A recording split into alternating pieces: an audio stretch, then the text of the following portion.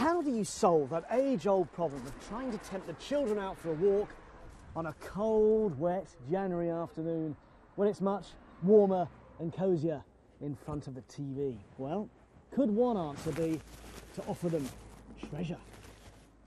I said treasure! One step beyond! I think over there.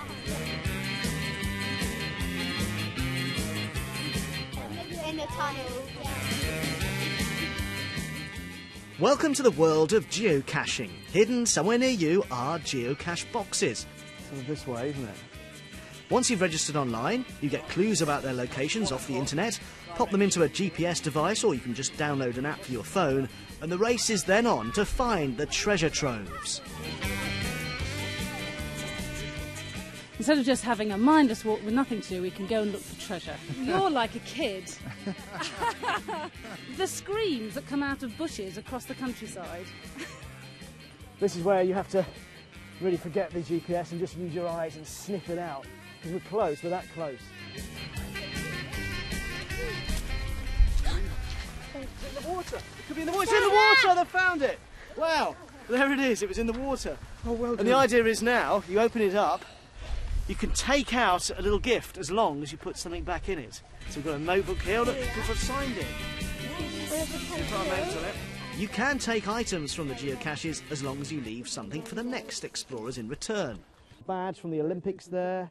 A picture of Susanna, which I'm going to roll up. Sorry to do that to you, Susanna. Pop the lid on, and we'll hide it again for the next person to find. There are now 75,000 or so geocaches hidden around the UK. The first one, the original one planted 10 years ago, is somewhere in this thicket. A great sense of excitement, celebrating the anniversary of the first one ever placed.